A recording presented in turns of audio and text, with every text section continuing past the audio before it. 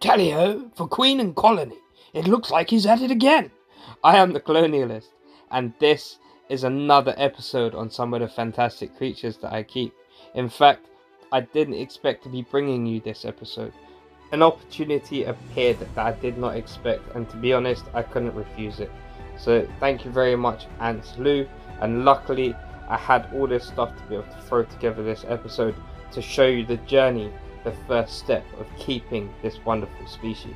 I've decided to use a Komodo Nano tank, which I bought from Swell Reptiles. I'll put the link in the description. These are actually fantastic little tanks, so check them out if you're looking for something similar. I don't happen to have any activated carbon, so I'm just using clay pebbles for my hydration layer. On top of that, I'm going to place some bubble wrap that I've cut to size and I've pierced loads and loads of holes into to make sure that the water can pass through, but it still creates a good separation layer between my hydration layer and my substrate layer, which is very important to stop mold and other issues from occurring. To understand the time frame of why I've had to do this so quickly, because this species needs a natural setup, I basically ordered them last night and they've arrived today. But I started preparing for this species months ago. It's just I didn't expect this opportunity to come so soon. I'm placing in my substrate layer at the moment, which is actually a mix of humus brick and cocoa fiber, and on top of that I'm actually going to layer in the red Australian sand, which is all that I've got left in this tub. I really like this sand. I love the colour of it and I love the texture that it comes with. It's actually an Australian dirt, so it's a mixture of the sand and soil. I'm using the Ant.lou UK twin chamber Ytong nest. I think it's going to be a perfect size for the colony. There's 11 workers at the moment, but they're a fairly large sized ant, so we'll see how it goes. Before this environment can sustain any life, it is going to need a really good soaking. Now don't worry too much, because as I'm pouring in the water, because it's so dry and it's sort of compacted, it's going to take a while to soak through. So at first it's going to look like it's being flooded, which it is, but luckily there's nothing in there to drown, no harm can be done. It's just giving the setup a thorough soaking, which is needed, because that'll bring up your humidity levels, and then you'll start to get your environment right to start adding in your bioactive creatures and then eventually your ants. Giving the setup a good soaking like this will also help all the substrate to set and form in place, so when you're building slopes and mounds, it's also the perfect opportunity to do so. Once it dries, it will all sort of like set and fall in place.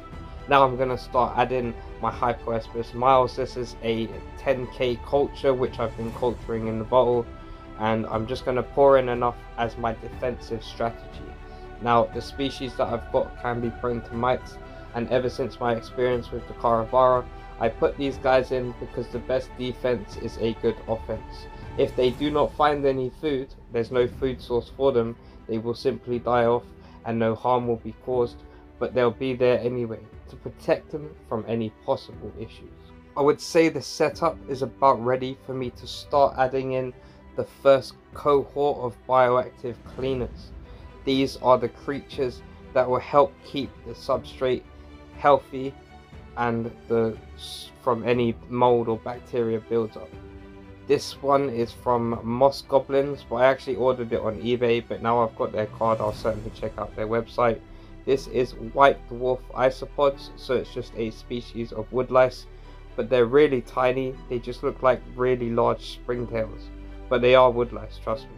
So I'm going to put in about half the culture and leave half the culture in the tub, just to keep cycling through in case this species decide to wipe them out as a food source. I personally think it's always interesting to add in sort of live creatures to your setups anyway, just to see how the ants react to them. Some species just are all out murderers and want to kill them all, and other species really don't mind coexisting with their friends that they have in the tank. Some species seem to know that their friends inside the tank clean the tank for them, unlike the Solenopsis and the Carabara, which don't care and want anything that moves to be dead and turned into food for their larvae. This next set of cleaners is a replacement colony for my dairy cows, which sadly got wiped out by a species of darkling beetle. I'm not exactly sure how that happened, it's pretty sad, but this colony is from Scott's Animal Adventures, which I found him on eBay, and he popped me a message because he actually lives locally to me. So I went, well, my missus actually went round and picked up the colony on my behalf as I was busy. But this is the replacement colony from him. Really nice colony. The guy actually has a YouTube channel as well, so that'll be linked in the description, and his Facebook page. Really genuinely nice guy, so check him out. I'm gonna borrow a bit of the driftwood or cork bark. I'm not exactly sure what it is. I've been feeding the colony these little fish that he gave me. I actually need to ask him what they're called. But I'm gonna borrow this bit of driftwood, and I'm gonna put in some of the dairy cows into this new setup, because they're just going to help me, because all I have right now are the dwarfs and the dairy cows acting as my bioactive cleaners. Eventually I'm going to add in some worms, and of course the most important, a culture of springtails. So again, Scott, thank you. I honestly can't thank you enough for sorting me out with this colony of dairy cows.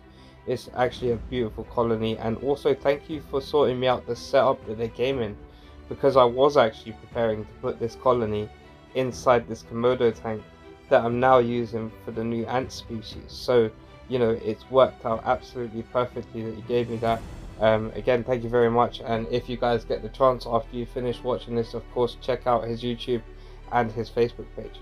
Now I suppose it's down to the most important part of this entire video, and that's you guys. Drop down into the comments and let me know what you think of my natural build. I'm just putting in some moss which I've sustainably harvested off my own rooftop, because you shouldn't harvest moss from just anywhere. You can damage the ecosystem, and it's quite important to leave it there. However, on your roof it needs to be removed. So this is a way that you can reuse that moss and give it a new purpose, which is something that I actually learned while watching an argument on Facebook. But I won't go into that too much. I might just link the post in the description. Hashtag Moss Wars, and 2 university students that really did know their thing, to a Karen who accused them of something she knew nothing about. I'm personally really pleased with the setup and how it's turned out. I can't wait to see them using the Ample UK nest, which I've buried into the corner. The way I've sort of done it is so that as you look into the front, you can see the nest, seeing them come and go, and then they have to sort of snake round. I'm using the wooden piece as a feature and also as a hide for the dairy cows. And drum roll please, introducing the species, I don't know if you can guess, but it is Harpegnathos Venators, a species that I'm really excited to be keeping. A species that can also jump about 10 to 20 centimeters, as some people have claimed online. Now this species can sting, so I'm going to be very careful as I remove the cotton, because these ladies are very anxious to get out of their test tube, and I'm pretty sure that I don't want to get on the wrong end of their excitement as they come out and explore their new lands. Harpegnathos Venator are from Southeast Asia and India, mainly found in Malaysia in the tropical rainforest. They're monogene, and their size is between 14 to 16 millimeters. They are monomorphic, meaning they are all of the same sort of size and shape. The humidity in the nest should be between 50 to 80%, and the temperatures should be 24 to 28 degrees Celsius. Colonies can grow between 200 and 400 workers, and one thing to note about this species is they have incredibly good vision. And something that's kind of cute to watch is they get excited when they see their food move, and they wiggle their gasters. I'll have the opportunity, I'm going to tweezer out this cotton wool since none of them are nearby. I can see a worker there checking out the nest entrance. I didn't actually check to see if that got blocked up with any substrate, so I hope it hasn't, or if it has, then I surely hope they start digging into it and clear a path and start to use that nest pretty soon. Going to place this leaf over with the rest of the pile just to help the isopods stay a little bit hidden from the new predators that are roaming around their tank. One thing that I'll be doing with this species, because they do often require live feeding, they're very reactive to movement and they're active hunters. So my plan is to show you guys the difference between ethical live feeding and unethical live feeding, except I won't be doing the unethical part. I'll only be showing you what I believe or portrayed to be ethical feeding. Ethical feeding, in my mind, is a prey item that the ants would actively hunt in the wild and would actively become prey to the species. I don't see that as being any different. Unethical feeding is when people place in a prey item that would not normally be tackled by the species and force the species to kill that prey that could be much larger than prey they would naturally tackle, stressing out both the colony and giving the prey item a horrible death. So hopefully I can put that message into the hashtag #WeDon'tApprove, which is a movement circling around the ant keeping community, and if you haven't seen it, check out the video that I've put up here, and it will be appearing on your screen in a second or down below in the description. I'm personally super excited to have this species. I've only just put their test tube into the setup, and as you can see, they are actively foraging. They're a very bold and active species. Not much will faze them, and they're happy to tackle their surroundings. I put in some bean weevils as a feed for them to see how it would go, and instantly one of the workers snatched one up and took it back to the nest. I've really enjoyed making this natural setup for the species, and I believe they really like the setup too. In fact, I asked this Harpegnathos worker what she thought of the setup, and she stared at me for about 5 minutes, so I'm going to take that silent stare as a sign of approval, because I think if she didn't like it, she would have run off back into the test tube and asked to be relocated elsewhere. So this is the end of the episode. I hope that you're going to join me on further journeys for this species. I'm incredibly excited, and until next time, this is the Colonialist, signing out.